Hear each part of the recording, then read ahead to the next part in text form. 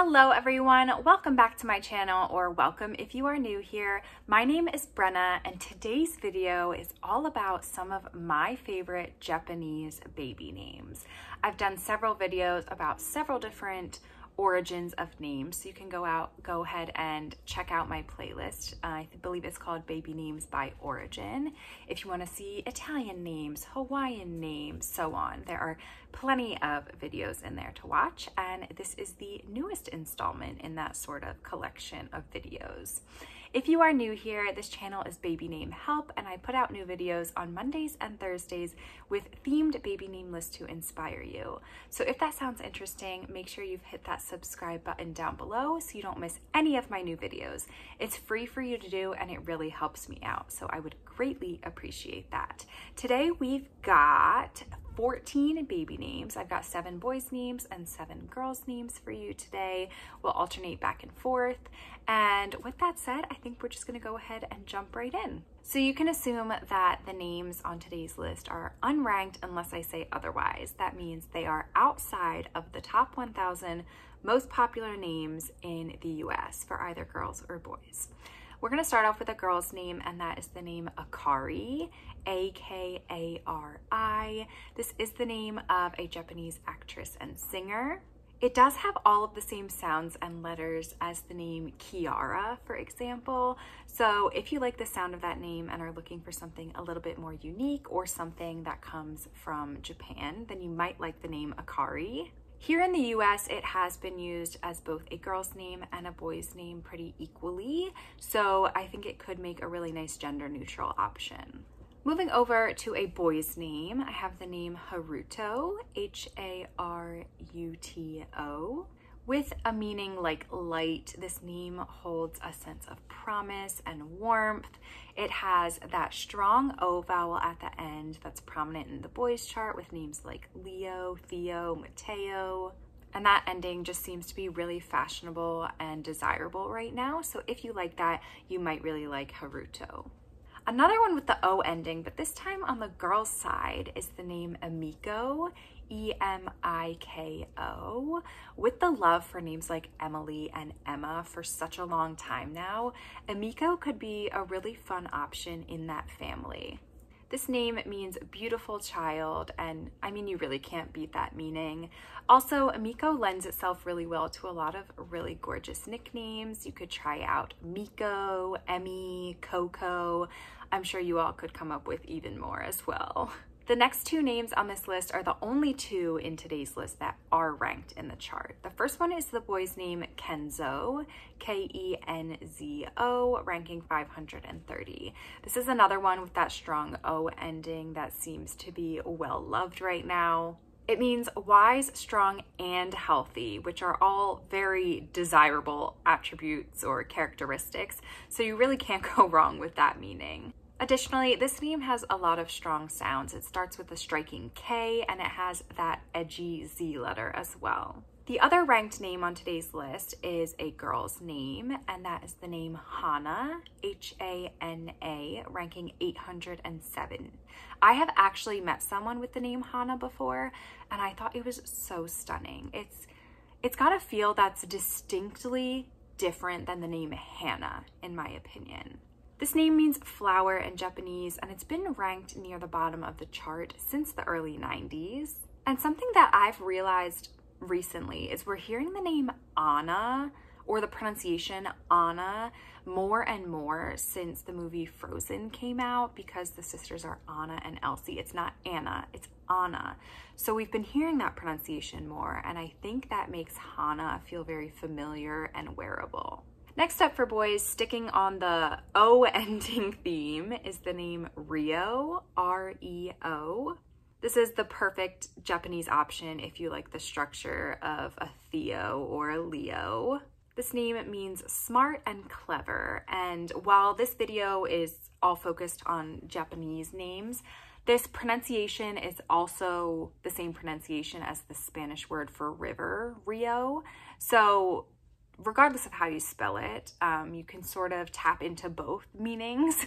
You can tap into the naturey association of river in Spanish, or the sort of virtuous characteristics of smart and clever, which is the meaning in Japanese.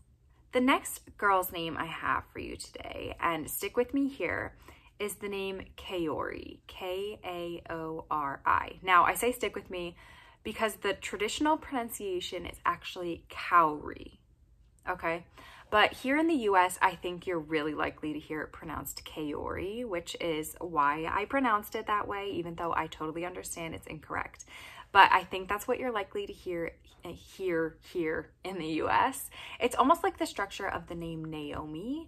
It's got the same vowel combinations, which is my favorite thing about the name Naomi, and I think that's what also drew me to this name. This is the name of a Japanese Olympic figure skater. And it's possible that this name could start getting more talk because Kevin Hart and his partner actually chose this name for their daughter in 2020. So we'll have to wait and see, but sometimes celebrities choosing a name can have a big impact on their usage and popularity. Next up, I have a boy's name that has that same vowel structure as well, and that's the name Naoki, N-A-O-K-I. This name means either straight tree or honest. I would probably go with honest, but straight tree is there if you would prefer that meaning. This is quite an upscale name in Japan because there's something called the Naoki Prize, which is a prestigious literary award. Again, this name really reminds me of the name Naomi. They are very similar, just one letter off, and I love that vowel combination in both of the names. The next girl's name I have for you is the name Mayumi, M-A-Y-U-M-I. I have mentioned on my channel a few times before the name Miyuki, and Mayumi has the same structure that I really love from that name. This name has various meanings, including elegant, beauty, and truth. I find that girls' names ending in an I tend to give me more laid-back, casual, fun, playful vibes. They feel very accessible, almost like a nickname, which is a hot trend right now. So that's not a criticism. I actually really like that about the name. Speaking of which, my next boy's name ends in an I, and that's the name Takashi, T-A-K-A-S-H-I. This name has been worn by several well-known actors and artists, including Takashi Murakami. This is another name that has several meanings, but all of them are very elevated meanings. So a few of them are noble, honor, and esteem. In my opinion, this name is really well balanced between some harsher, striking sounds like the K and some more gentle, soft sounds. The next girl's name I have for you is the name Rin, R-I-N. Meaning dignified, Rin is a short and sweet one-syllable girl's name, and that's not a typical characteristic that we see super often. We don't see a lot of popular one-syllable girls' names. I think Rin could be an alternative for you if you like the name Ren, but want something less common, or of course if you want a Japanese name that has a similar sound to Ren, then Rin might be a good one for you. The next name I have for you on my boys list is the name Sora, S-O-R-A, meaning sky, which seems like such a fitting meaning because the name obviously sounds like soar, and I think of soaring through the air and flying throughout the sky, so the meaning of sky really fits. And this name is actually a gender neutral one in Japan, but I chose to include it on my boys list today because I think it's a little more unique and a little more unexpected on the boys side rather than on the girls side. And as you might know, I do like a unique, more rare option. The very last girl's name on my list today is the name Sachiko, S-A-C-H-I-K-O. One of my favorite things about this name is it's sort of a long, edgy name that has like a polar opposite nickname, a very delicate, gentle, soft nickname in Sachi. It's almost like a Sasha. This name means happy child or lucky child, and it does have some history behind it. This name was given to the child of a Japanese emperor, so it does have some deep roots in Japanese history and culture. The very last name for boys today is the name Yuki, Y-U-K-I, another one with that I ending that adds a sort of playful nicknaminess, definitely not a word, but you get what I'm saying. This name in Japanese means snow, so it makes for a really great winter baby name. This name is another one that could be used for boys or for girls, but I think I prefer it just a little more on the boys' side. So that is all I have for you today. Those were 14 of my favorite Japanese baby names.